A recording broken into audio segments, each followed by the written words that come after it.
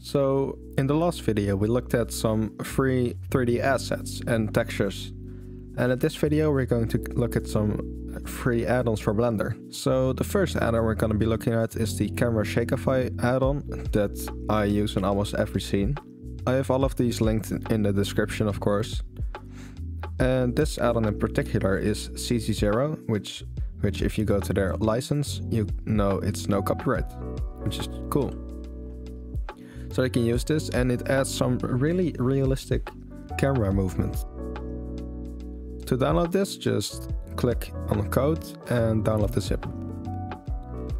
And then in Blender you can install it, which I'll be showing you how to do at the end of this video. The second add-on is the Blender Kit add-on, which you can go to the description, go to the website, and when you're onto the website, you're here. And you can click here, download Blender Kit. And you might have to make an account, but I don't think you do. Just download it here, and they have this tutorial for you. It's really powerful, some free assets in there as well, and you can import them right into your scene and use them. The third add-on is G-Scatter by Grasswald, which has a free version and a paid version. You can try it for free here. And this add-on basically helps you with grass and any other nature things.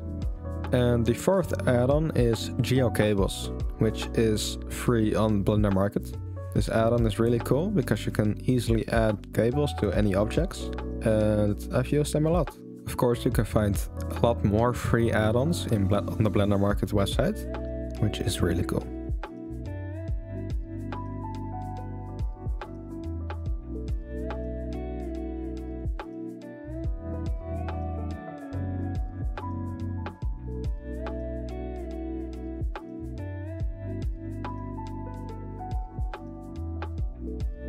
Like and sub